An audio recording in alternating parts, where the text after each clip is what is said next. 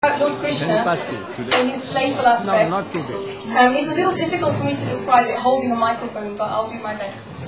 So basically, a gopi finds Lord Krishna in her house after he's been stealing some butter.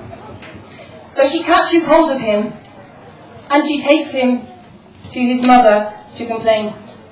She says, "Your son, Krishna, all he's interested in is going around the village, flirting with the girls. What are we to do? If we question him, he just has crooked answers for us."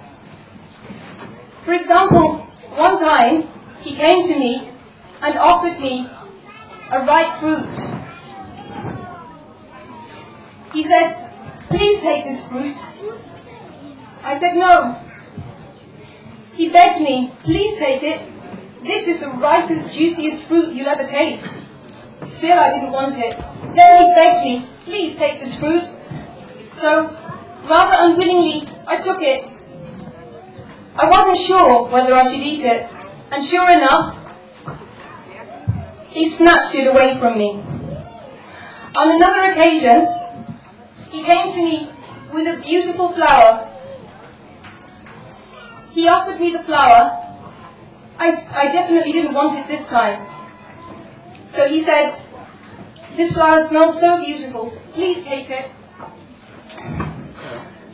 He said, he started to cry. And then he looked at me from the corners of his lotus eyes.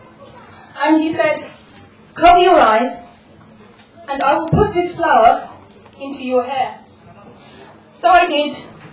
And I waited for quite a long time. And then when I looked, he'd given it to another girl.